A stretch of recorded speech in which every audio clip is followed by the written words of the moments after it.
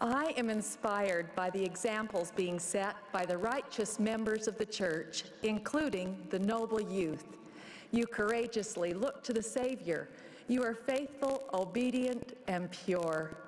The blessings you receive because of your goodness affect not only your lives, but also my life and the lives of countless others in profound but often unknown ways. A few years ago, I was in line to make a purchase at my local grocery store. Ahead of me stood a young woman about 15 years old. She appeared confident and happy. I noticed her t-shirt and couldn't resist talking to her. I began, "You're from out of state, aren't you?" She was surprised by my question and replied, "Yes, I am. I'm from Colorado. How did you know?" I explained, "Because of your t-shirt." I made my accurate supposition after reading the words on her shirt. "I'm a Mormon. Are you?" I continued, "I must tell you that I am impressed by your confidence to stand out and wear such a bold declaration. I see a difference in you, and I wish every young woman and every member of the church could have your same conviction and confidence." Our purchases completed, we said goodbye and parted. Yet for days and weeks after this random, everyday moment, I found myself seriously reflecting upon this encounter. I wondered how this young girl from Colorado came to possess such confidence in her identity as a member of the Church of Jesus Christ of Latter-day Saints. I couldn't help but wonder what meaningful phrase I would figuratively choose to have printed on my t-shirt, reflecting my belief and testimony. In my mind, I considered many possible sayings. Eventually, I came upon an ideal statement I would proudly wear. "I'm a Mormon. I know it. I live it. I love it." Today, I'd like to focus my remarks around this bold, hopeful statement. The first part of the statement is a self-assured, unapologetic declaration. I'm a Mormon. Just as the young woman I met in the grocery store was not afraid to let the world know she was a member of the Church of Jesus Christ of Latter-day Saints, I hope we will never be afraid or reluctant to acknowledge, I'm a Mormon. We should be confident, as was the Apostle Paul when he proclaimed, "For I am not ashamed of the gospel of Christ, for it is the power of God unto salvation to everyone that believeth." As members, we are followers of our Savior Jesus Christ. Such conversion and confidence is the result of diligent and deliberate effort. It is individual. It is the process of a lifetime. The next part of the statement affirms, I know it. In today's world, there are a multitude of activities, subjects, and interests vying for every minute of our attention. With so many distractions, do we have the strength, discipline, and commitment to remain focused on what matters most? Are we as well versed in gospel truths as we are in our studies, careers, hobbies, sports, or our texts and tweets? Do we actively seek to find answers to our questions by feasting on the scriptures and the teachings of the prophets? Do we seek the confirmation of the Spirit? The importance of gaining knowledge is an eternal principle. The prophet Joseph Smith loved knowledge for its righteous power. He said, "Knowledge is necessary to life and godliness. Hear, all ye brethren, this grand key. Knowledge is the power of God unto salvation." All truth and knowledge is important, but amidst the constant distractions of our daily lives, we must especially pay attention to increasing our gospel knowledge so we can understand how to apply gospel principles to our lives. As our gospel knowledge increases, we will be able to begin to feel confident in our testimonies and be able to state, "I know it." Next is the statement, "I live it." The scriptures teach that we must be doers of the word and not hearers only. We live the gospel and become doers of the word by exercising faith, being obedient, lovingly serving others, and following our Savior's example.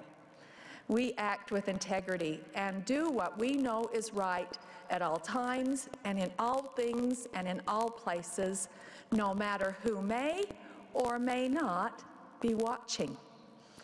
In our mortal condition, no one is perfect.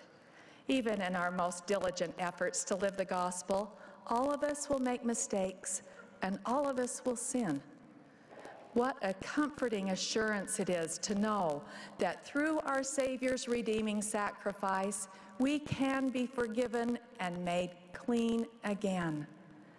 This process of true repentance and forgiveness strengthens our testimony and our resolve to obey the Lord's commandments and live our life according to gospel standards. When I think of the phrase, "I live it," I am reminded of a young woman I met named Kerrigan. Kerrigan wrote, "I've been a member of the church for a little over a year. For me, when investigating, one sign that this was the true church came because I felt I'd finally found a church that taught modesty and standards. I've seen with my own eyes what happens to people when they disregard commandments and choose the wrong path. I made up my mind long ago to live high moral standards. I feel so blessed to have found the truth and to have been baptized. I am so happy." The final phrase in my declarative statement is, "I love it." Gaining a knowledge of the gospel of Jesus Christ and diligently living gospel principles in our everyday lives leads many members of the church to exclaim enthusiastically, "I love the gospel." This feeling comes as we feel the Holy Ghost witnessing to us that we are children of our Heavenly Father. He is mindful of us, and we are on the right path.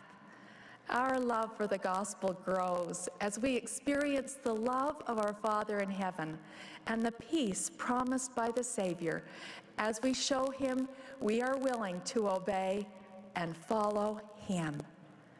At different times of our lives, whether we are new converts to the church or lifelong members, we may find that this vibrant enthusiasm has faded. Sometimes this happens when times are challenging and we must practice patience. Sometimes it happens at the peak of our prosperity and abundance.